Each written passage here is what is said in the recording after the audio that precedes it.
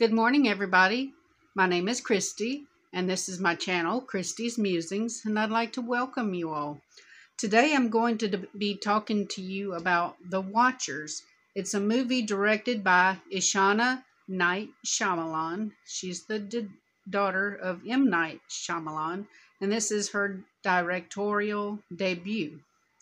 The movie stars Dakota Fanning as Mina. As the movie starts, we see that Mina is somewhat awkward and that she's not comfortable with herself. We see her going to a bar.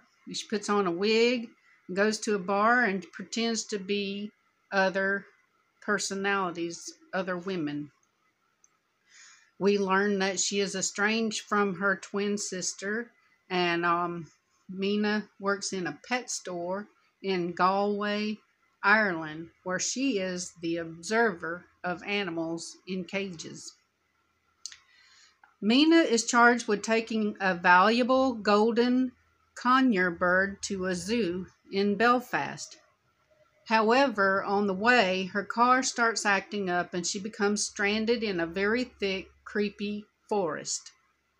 Early in the movie, we saw a man who we later learn is named John being attacked by some kind of creatures in the very same forest.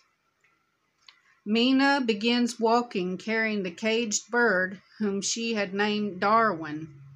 The bird had been nonverbal until it met Mina, and he had picked up on something she said to it, try not to die. And as they begin searching for help, the bird repeats, try not to die. As they get a distance away, Mina turns to go back to her car. She's kind of getting freaked out by this forest. But when she turns around, she sees that her car has disappeared. She rushes ahead and sees the woman who excitedly commands her to hurry into this building as they all scramble to lock the doors before the crazy forest creatures pounce on them.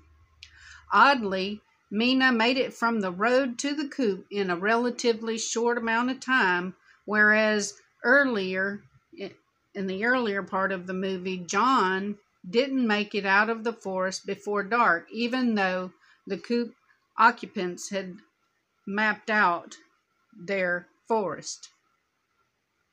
I wanted to point out also that Mina naming the bird Darwin reflects back on the theory of survival of the fittest.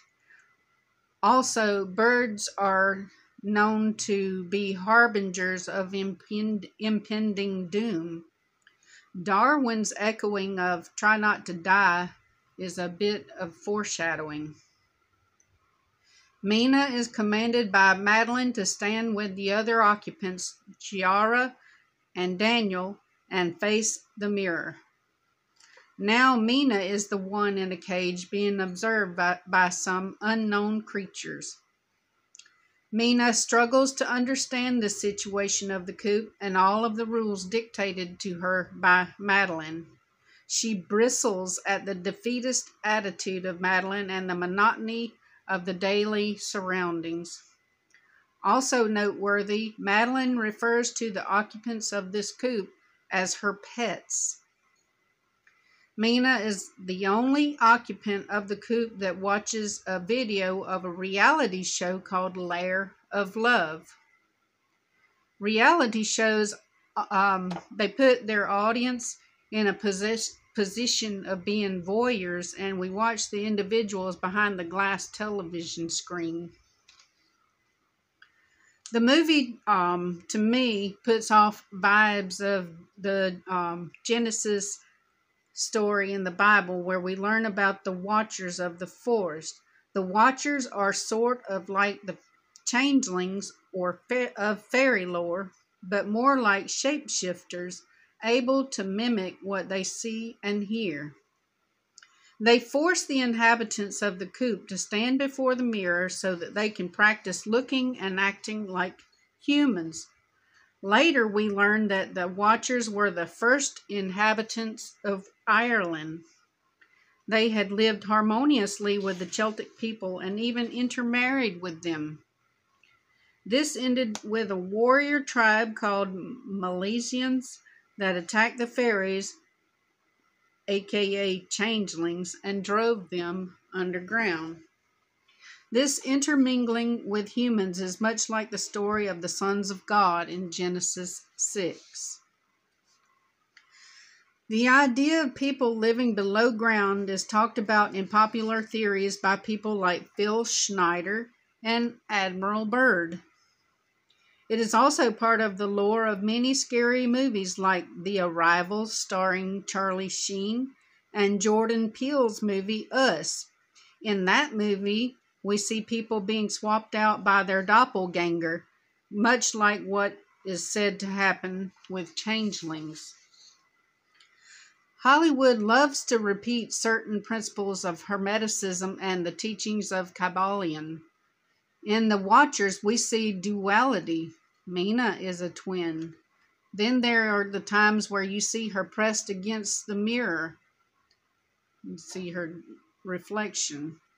You also see the one hand up and the other hanging down, which could also be seen as above, so below.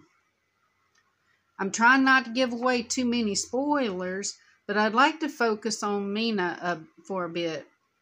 Mina, to me, put off vibes that she was very much like Madeline. She was a bratty kid, and it makes me wonder if either her mom had ended up with a changeling and her own baby in utero, or maybe Mina's family were descendants of fairy folk. You know, I've heard stories of when there's twins, sometimes one baby gets absorbed and just disappears, and that kind of falls into the story of the the lore of changelings. And so in this case with Mina, though, with the mom ending up with both sisters, it makes you wonder if she somehow ended up with the changeling and her own child. But